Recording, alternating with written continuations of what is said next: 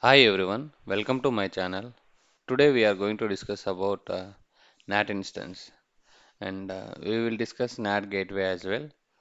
And my requirement is to create VPC and to create subnets, public subnet and private subnet. And as we know, the private subnet doesn't have internet access directly through access anyway. So for that one, we will launch an NAT instance on public subnet and we will try to access uh, EC2 instance under private subnet. So to access this EC2 on the private subnet, we need to install a NAT on public subnet and we need to provide internet access to the NAT so that if you ping that google.com or facebook.com anything, so if you wanted to update this EC2 instance or any packages through NAT only, it will be work. Let's get into the demo and we will create all public subnet, private subnet, route tables, internet gateway, everything. So first I need to create a VPC. I make it name as BC ready VPC.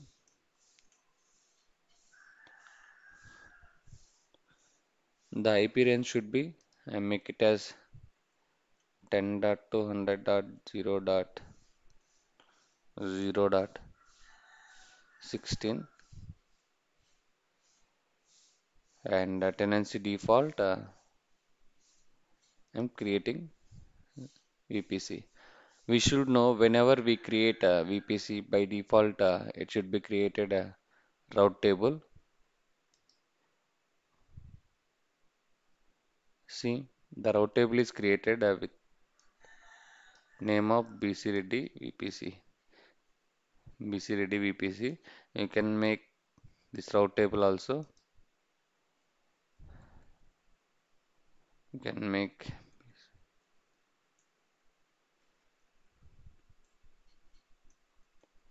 route table.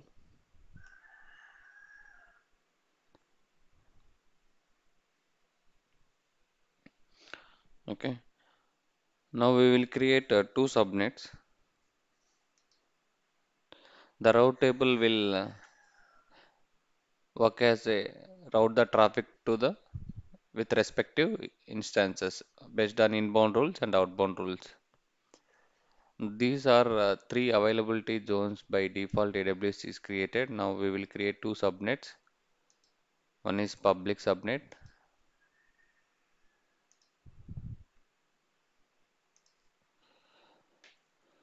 Public subnet means which have the internet access to access available publicly.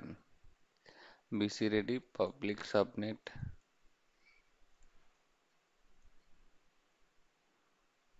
So this I make it as AP South 1 availability zone and the CIDR range should be 10.200.0.0/24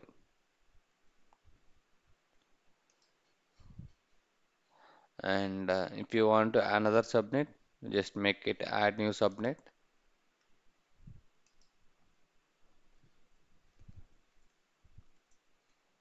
BC ready and private subnet. So this one I make it into a piece different availability zone 1B and the CIDR range should be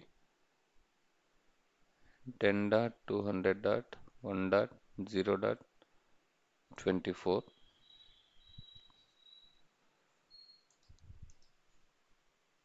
and create subnet.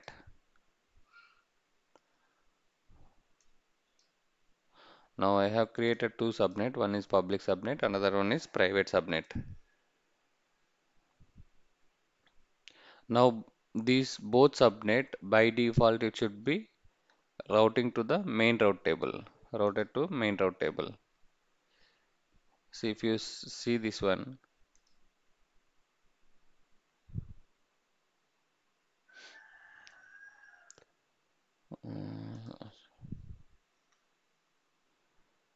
See, the subnet associated with main route table, association. Okay, main VPC. Now we will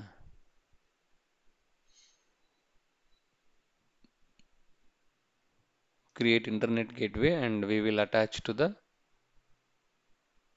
VPC so that our VPC can access via internet gateway to the internet. Now create VPC BC ready. I'm giving name as BC ready internet gateway.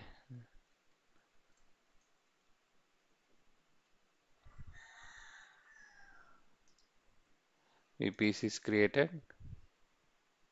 Now we will attach this VPC to the this internet gateway to the our own VPC. It is attached.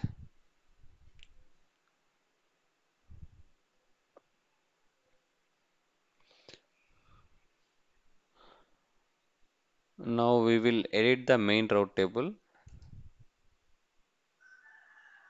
Whenever we create a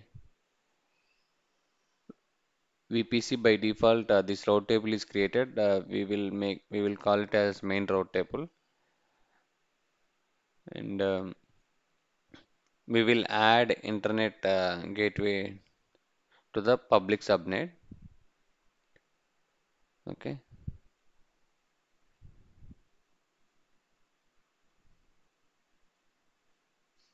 VPC routes, edit route table, and add route,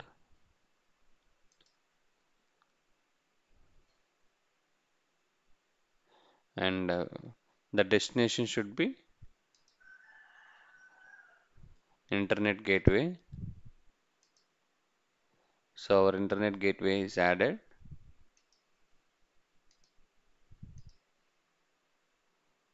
and the destination should be access all over, means I make it all zero, all traffic, and save changes.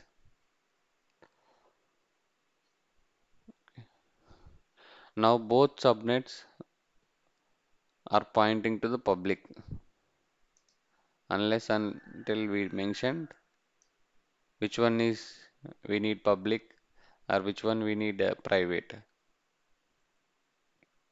Okay. Now I want one is public and another one is private.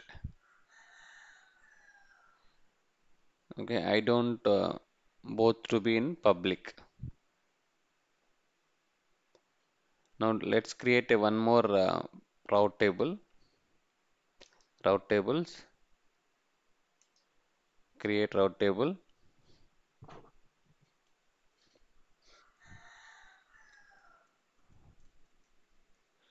BC ready private route table,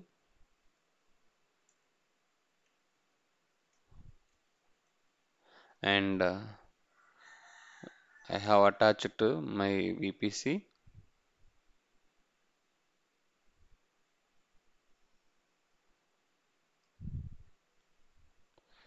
We just created the route table. Now we need to do subnet association.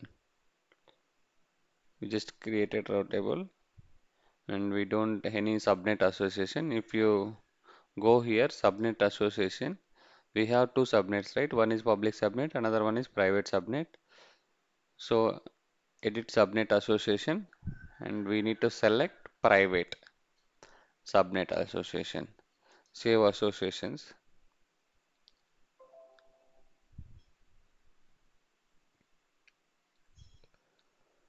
Now this step is done. Subnet association is done. Now we just need to launch NAT instance on public subnet.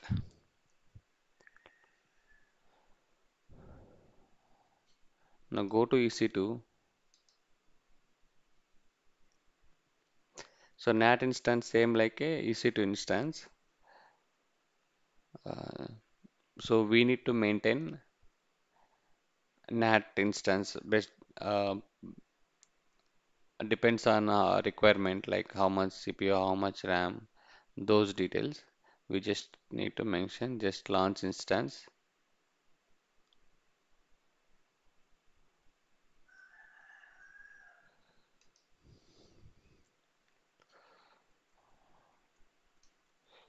BC ready NAT demo. Okay. Instead of selecting these AMIs, you just need to browse more AMIs and community AMIs. You can search with NAT here.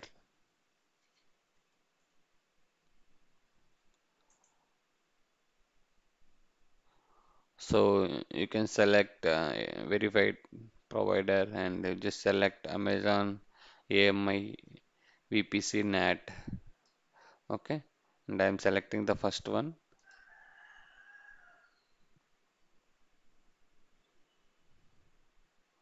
And the same way, we just need to create the instance type should be T2 medium or T2 small. It's all depends. And key pair, you just need to select your key pair. And here we just need to select our network settings, edit network settings. Instead of default VPC, you can create, you can select your own VPC, and the subnet should be public subnet because sits on public subnet. And the NAT should we need public IP, right? So we just enable auto assign public IP. If you disable, you don't get public IP. And security groups we will see, and SHS,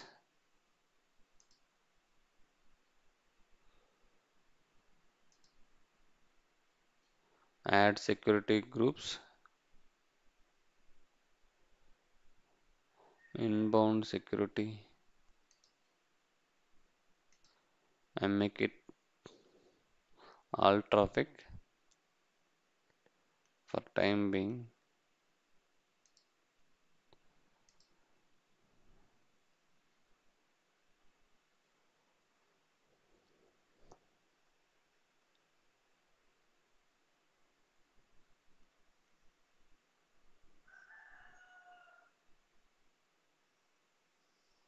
All traffic anywhere. TCP rules, and that's all. Launch instance. Okay.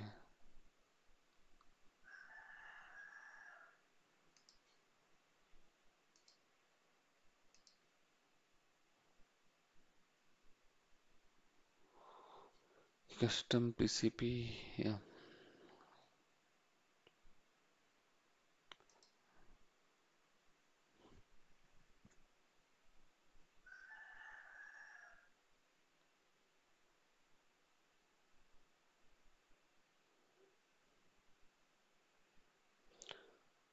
Now,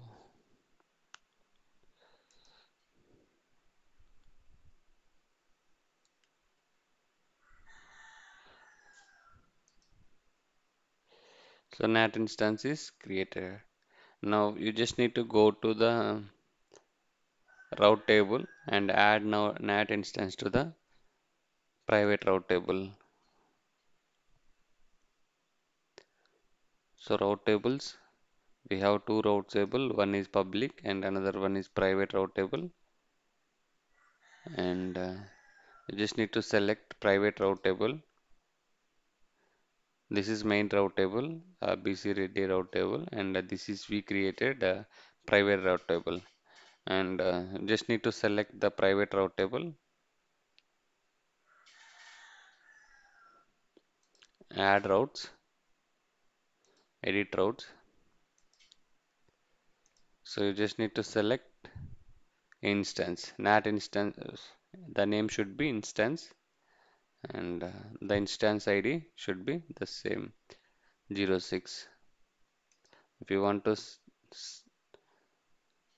See, this is the instance ID, the same one, and the destination should be public, means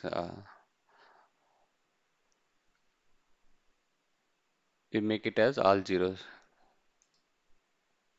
and save changes. So once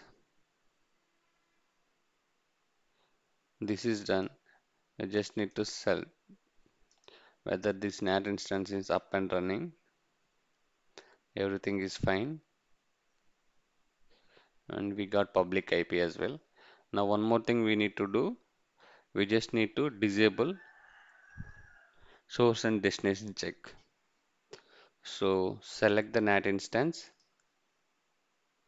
networking, change source destination check, and you just need to stop, save changes.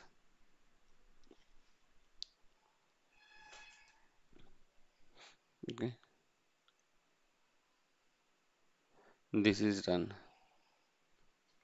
So this is the we have done as of now until we didn't launch any EC2 instance on private subnet. In public subnet, we have launched one instance like NAT instance, and we created route tables, private route table, and attached to the NAT instance. And we have attached VPs to the internet gateway. Now, to test this demo, the NAT instance, we will launch one instance on private subnet, and we don't provide a public IP to this instance, and we will test through NAT instance. Now launch one more instance on private subnet. Launch instance,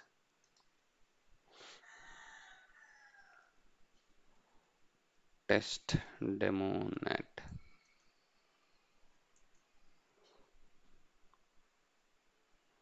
and I am selecting Amazon Linux.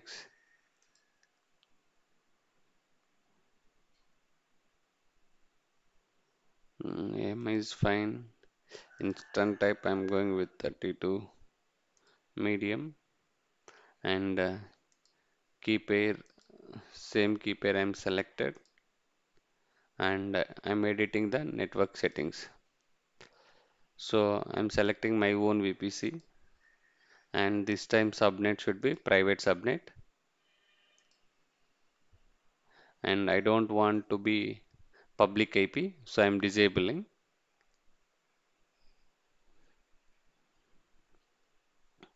Now SHS anywhere. Now I just provided access to this all traffic,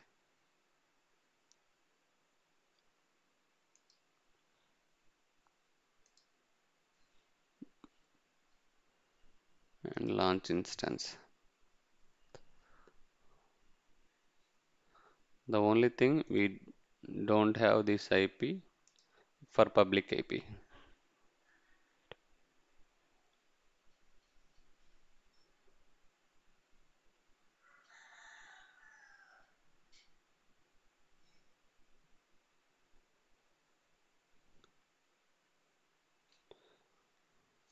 If you check now, the test demo NAT instance, we selected private subnet, so you don't have public IP.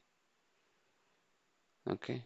Now to update this VPs, this VM, uh, to download some dependencies through NAT only, it should be work. Now let's connect NAT instance. It's saying failed. What was that?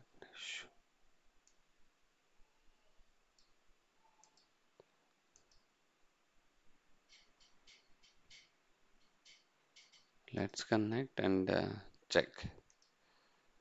NAT instance.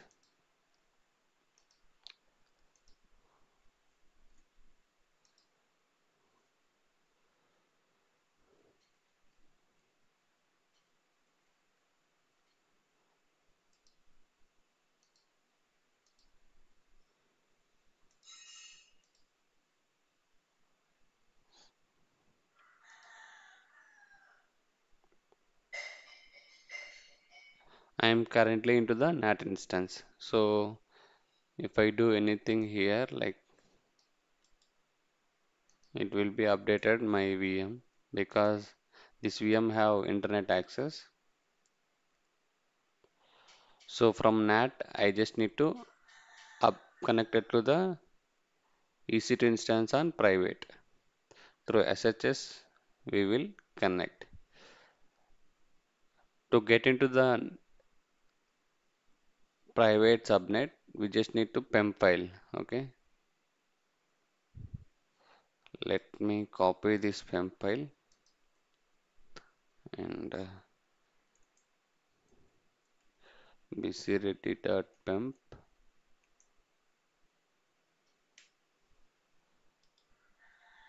paste.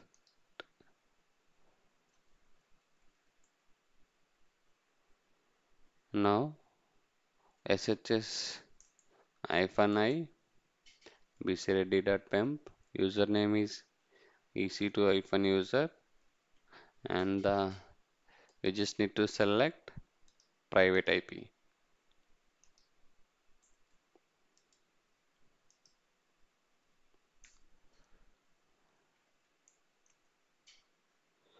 And it's saying permissions denied. Okay, you just need to change the permissions. Chmod, I'm giving 400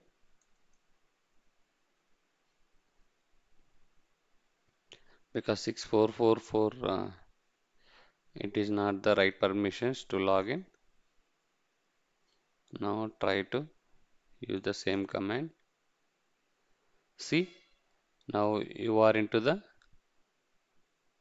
new instance 89. You are into the private instance of those. Now if you want to update this VM, you can update as well.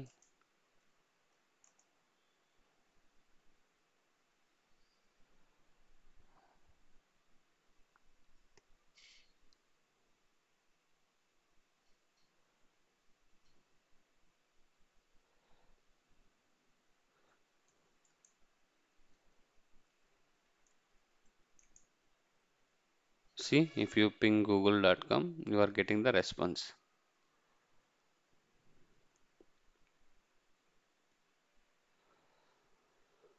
So instead of copying directly the PEM file to the VM, so you can do uh, port forwarding, or you can add those key into the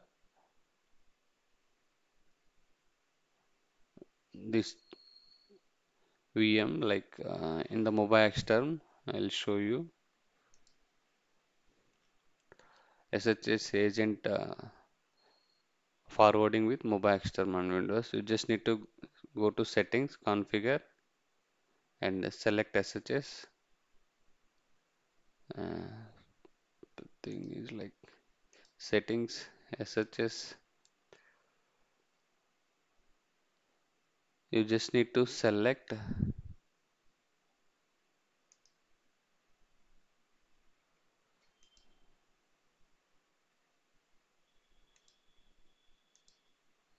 just need to select PEM file, add key. Sorry, the key is added. Say close.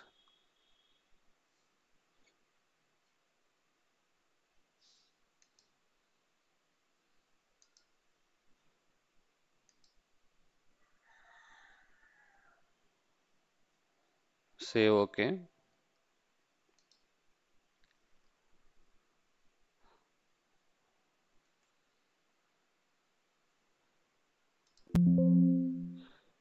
You must restart mobile extern. Do you want it now? Yes.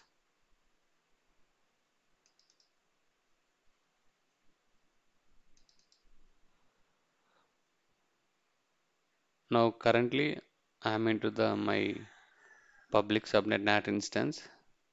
So you don't need PEM file to log into the.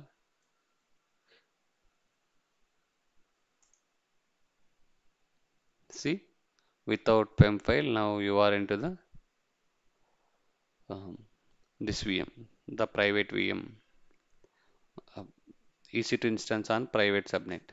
Okay, that's all about in this demo. So if you like the video, please share and subscribe. Thanks for watching.